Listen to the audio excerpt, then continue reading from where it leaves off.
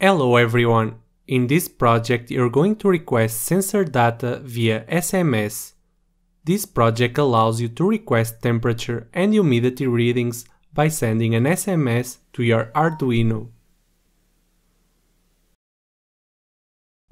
We're going to use the DHT11 sensor to read temperature and humidity and the SIM900 GSM shield to send and receive SMS with the Arduino. To use the shield, you need an active SIM card. We recommend you getting a SIM card with a prepaid plan. You also need to turn off the pin lock. The easiest way to do this is to insert the SIM card in your smartphone and turn off the pin lock in the phone security settings.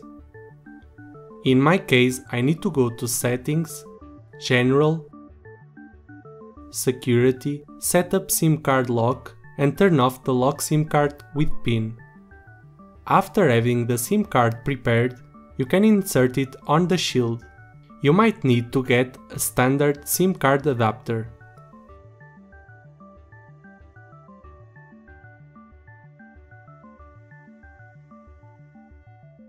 Then, check if your antenna is well connected.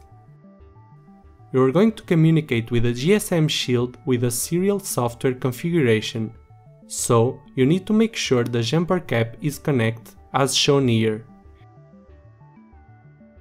It is recommended to power up the shield using an external 5V 2A power supply. We're using a power adapter like this. To use the external power adapter, you need to select the power switch to the external position. You can test if the shield is working properly by sending 80 commands from the Arduino IDE using an FTDI programmer. Check the instructions below this video to see how to do it. Here's how the circuit for this project looks like after assembling. After uploading code to your Arduino, power up the GSM shield by holding down the power key for about 2 seconds. The status LED lights up and the net light LED will blink every 800 milliseconds until it finds the network.